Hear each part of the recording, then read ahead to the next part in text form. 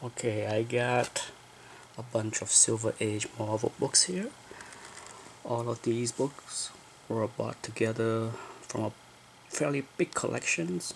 Um, I bought about three collections altogether in the past 10 years or so, and these came from a same collection that have mostly Silver Age.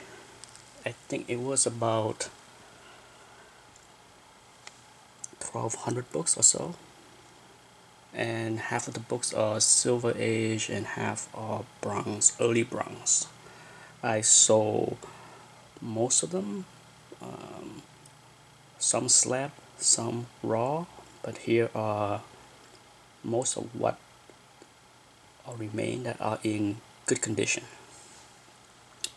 I slapped some of them and got anywhere from 8.5, as you can see here, to 9.4. A fairly nice collection. The PQ was kind of inconsistent, but I think that's more because of CGC than the book themselves. I think most of these books will fall in the off-white to white color, but once in a while CGC will hammer a book and give it a cream PQ, like this one. One thing you notice is a slight pencil right there for date. Many of these books have that distinction, as you can see there. Some don't, but surprisingly many did, as you can see. I kept a few. I would love to keep them all, but can't have everything, and I just didn't want to have so many books anymore. And I think the most complete collection is Iron Man. This collection did have a full run of Iron Man from 1 to about 50. I sold number 1, and I think almost all of them. And this is, I think, the sole remaining Iron Man I have left from this collection. It's a very nice book. And I probably will keep it. The same thing with the Avengers. It's always fun to flip through Silver Age books. This one, probably one of my favorite Silver Age Spider-Man with the Kingpin. It's a beautiful book. I probably give this book at least a 9. As you can see, it's a fairly decent book. Pretty sharp corners and edge. And the PQ, very nice. Most likely off-white to white. And the cover has slight hint of yellowing, but not major browning or tanning. But it's a decent book, and I love John Romita art inside. It's pretty good. He's great.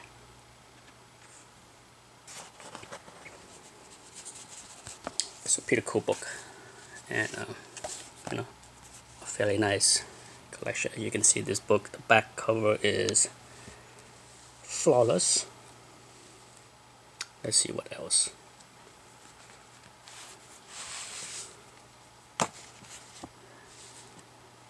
This one is pretty good too.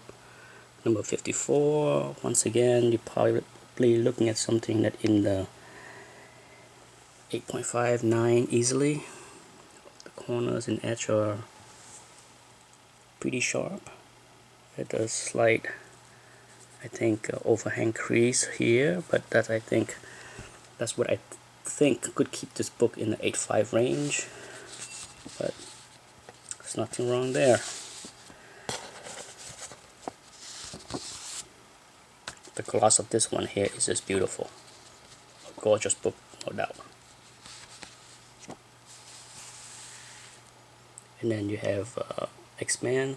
The X-Men run of this collection was not as nice as far as comparing it to the Spider-Man, but there were some nice one. I kept a few of the better copy, and here's one of them, X-Men 24, as you can see. Pretty sharp looking book. I'd never have any problem with Silver Age book that look like this. It might not be 9.8, but I would take 8.5 or 9.0 book that look like this any day of the week for cheap. The PQ here is also very nice, as you can see. No browning or tanning. Pretty good stuff.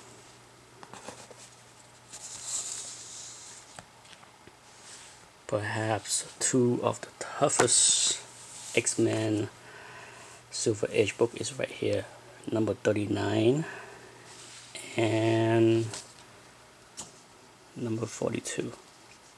Number 42 is just gorgeous, as you can see the gloss. This book is stunning. Because of the black cover, it's very hard to find. I meant to slap this copy a long time ago, but I never get around to it.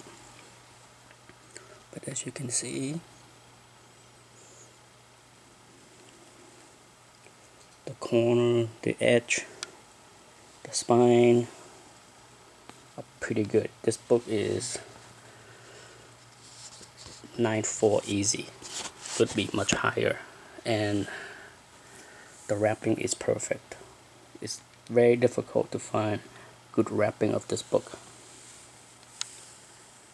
and I have never find a nicer copy raw, so I'm happy to have this copy. Maybe someday I will slab it, but for now it's a keeper. As you can see, once again, pretty nice.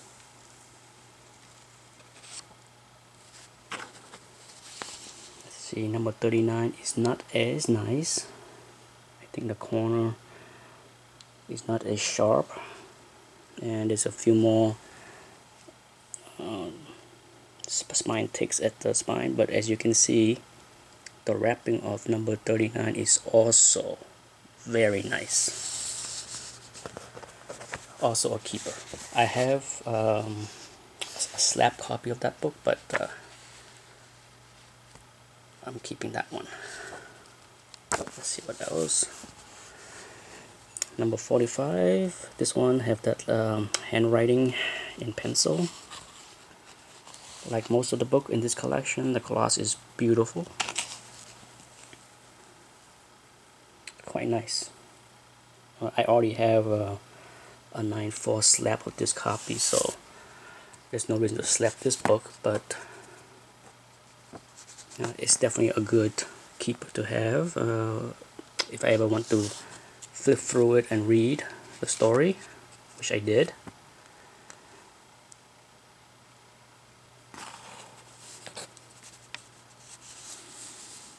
I saw many of these raw books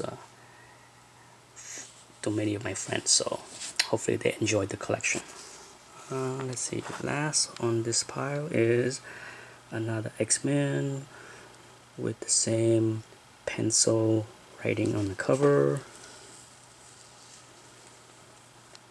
Once again, the wrapping of this book is perfect.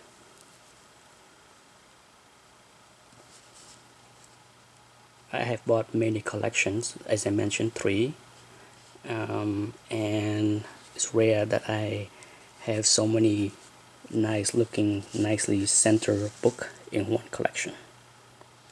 So I was pretty happy. It's a really nice collection. That's it.